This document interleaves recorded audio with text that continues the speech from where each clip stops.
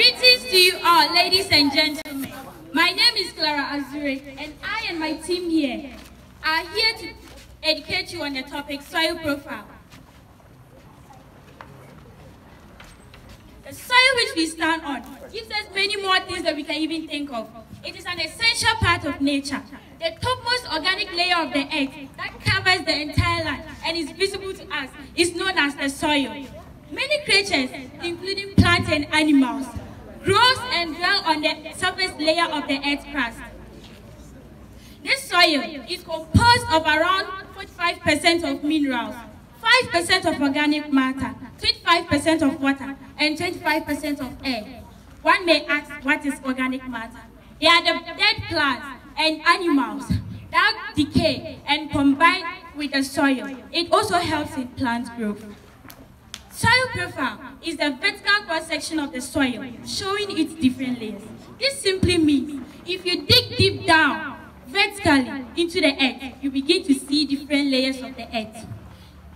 Generally, there are 4 horizons of the soil. They are the A horizon, B horizon, C horizon, and then the D horizon. The A horizon is known as the topsoil.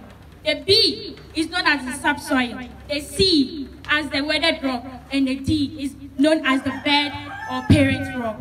Let me add something to what she said. The horizon A is dark in color. The horizon A contains high amounts of organic matter.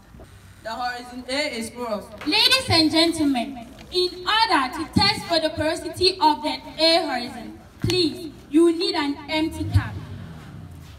The sample of the A soil. Please hold it for me. Water. Now, firstly, the can, please make holes under it.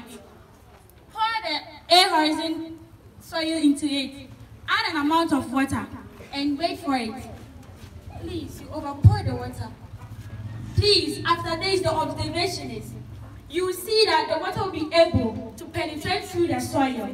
This means it allows water to pass through it. Let me help you with the characteristics of the horizon. That is clay. What clay? Okay. The horizon B soil is yellow in color, and it contains less amount of organic matter, and it is not porous. This is the horizon C, also known as the weathered rocks. The C contains no amount of organic matter and does not help in plant growth because it does not contain organic matter that helps a plant grow. It is 60 feet deep into the soil, meaning you have to dig 60 feet deep into the soil before you find the horizon C, depending on where the land is. The horizon C has no specific color. I hope you can all see it has no specific color. It is permeable to water because it lets water pass through it. Characteristic of horizon D. It contains no organic matter. As a farmer, knowing about the soil profile will help you in many ways. Knowing of the porosity of the soil. For example, rice needs a lot of water.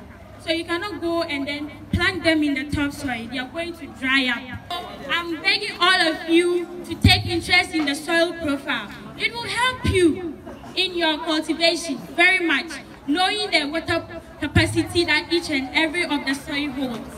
All right, thank you. But let's clap for them. Let's clap for them.